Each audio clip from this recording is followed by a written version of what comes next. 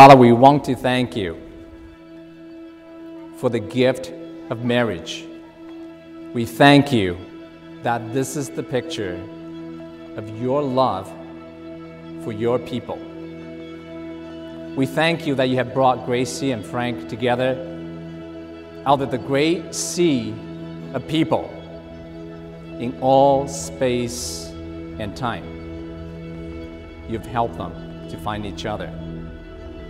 And as you join them together today, we pray that you help them grasp how wide and how long, how high and how deep is the love of Christ for them. That they may love as you love, they may enjoy one another, they may grow in the grace of Christ. In Jesus' name I pray, amen.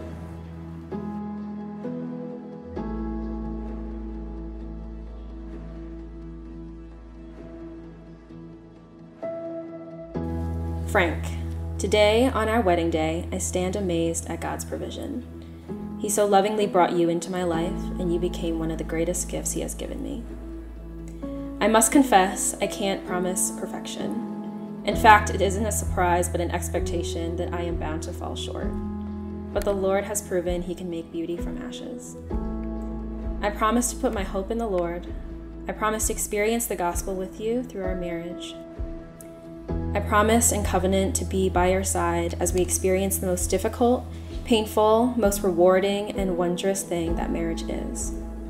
I promise before the Lord and all these people whom we love to be faithful, to practice a spirit-generated selflessness, to walk with you and to be with you through joy and sorrow, trial and victory, every mountain and valley, in sickness and health, as long as we both shall live. Gracie, when it comes to writing letters to you, I can usually write pages upon pages upon pages, but when it came to wedding vows, I was really stuck. The romantic in me wants to compose love songs and write poems, but the realist in me doesn't want to make a promise that I can't guarantee. The only guarantee I can make is that I am in desperate need of Jesus, always, and that's the one thing that will never change about me. I promise to let Him guide me and teach me so that I can love you better.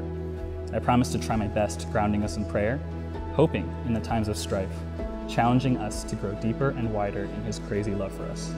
I can't guarantee any of it, but I still want to try, because I love you with all that I have, as meager as it is.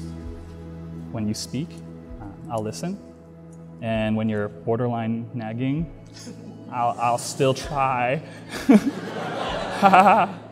And when you need someone to cry on, I'll be there. And when you need someone to taste test all the desserts and the sponge cakes that you'll make, I volunteer. The point is, there's 1,000 things I can say, but I am super pumped to begin this exciting journey with you. I love you, and I like you.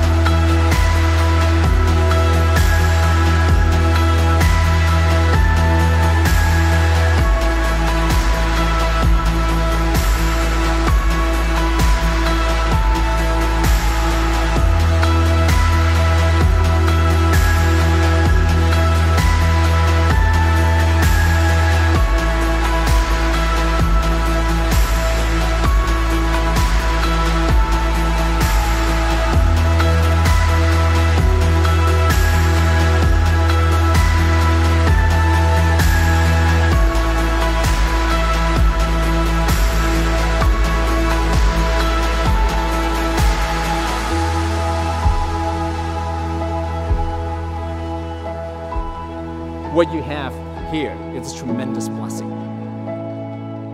But it is only a blessing if it is not first. When the wedding is over, the rest of your marriage will continue to be a blessing if Christ remains to be first. He is the first love of both of you.